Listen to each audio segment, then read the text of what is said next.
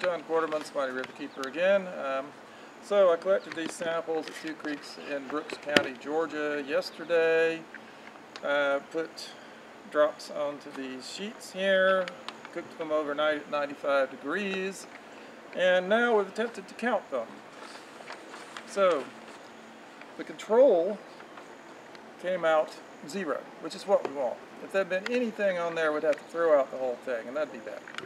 So no E. coli on the control, that's what we wanted. On Okapilco Creek in Brooks County, a major creek, so major that in Colquitt County they call it Okapilco River, we found, this is actually upstream here at Georgia 76, sort of northeast of Quarterman. First plate had 1 colony, middle one had 0, next one had 1. That's 2 colonies. Divide by 3, multiply by 100, you get 66 colony forming units per 100 milliliters of water, which is the unit.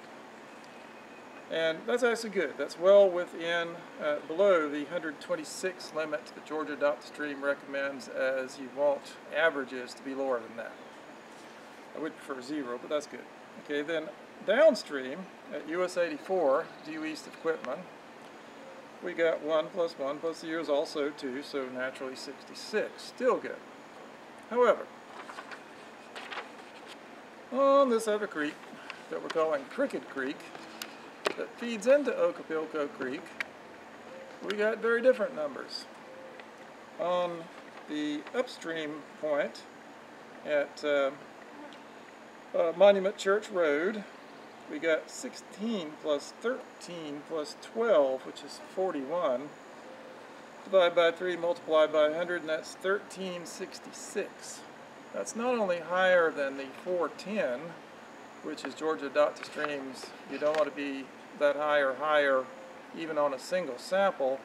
That's higher than Georgia Adopt a Stream's 1000 alert. Find out what's going on, try to do something about it.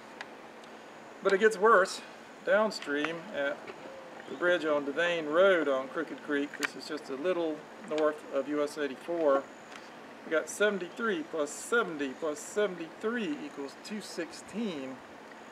Multiply by 100, divide by 3, and you get 7,200, 7,200, which is more than 7 times the alert limit.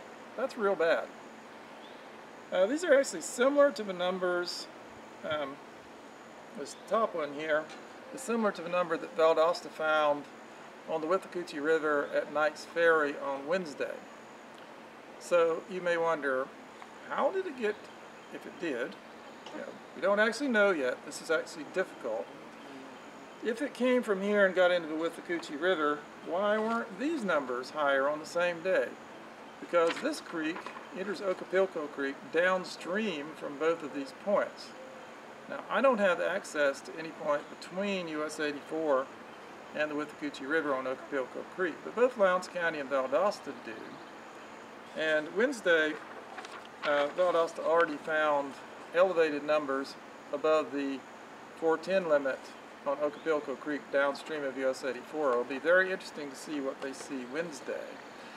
So far it appears we cannot take down these signs yet because there is indeed bacterial contamination in our waters. And yes, we're working on it. It's taking time, longer than we would like. We're frustrated too, but we are narrowing it down, and this is part of the evidence. Thank you for your attention. Oh, and if you'd like to help, you can contribute to our water quality testing program. Just go to WWALS.net. In the menu, look for water quality testing. You'll find it. Thank you.